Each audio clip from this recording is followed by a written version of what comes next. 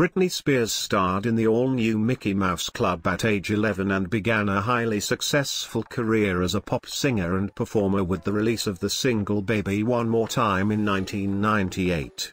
Britney Spears has been in the spotlight for more than 20 years. In addition to being known for her music, Brit's personal life is also a hot topic in the media, and she's gone public with quite a number of relationships over the years. Here's a breakdown of her romantic history. Jason Trowick 2009 to 2013. After these flings, Britney got into another long-term relationship beginning in 2009, when she started dating her manager, Jason Trowick. The pair's relationship was confirmed in 2010, and in December 2011, the two got engaged. Jason even became a co-conservator for Britney and obtained legal control of the singer. Unfortunately, the relationship eventually fizzled out, and Britney and Jason split at the beginning of 2013. At that time, he was removed as her conservator.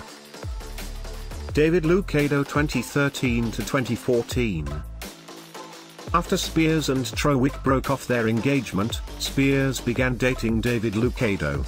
They seemed happy until Spears caught him cheating on her in a TMZ video. According to the Daily Mail, he was making out with a woman and dancing with her, leading Spears to end their relationship.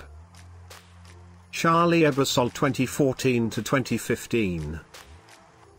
Brit's next relationship was with Charlie Ebersol, who works as a producer and is the son of Saturday Night Live's co-creator, Dick Ebersol. They got together in 2014 and even made public appearances on red carpets together. However, the relationship ended in 2015. Find more video like this on our YouTube channel. Don't forget to like, comment and subscribe. Thank you for watching and see you on our next video.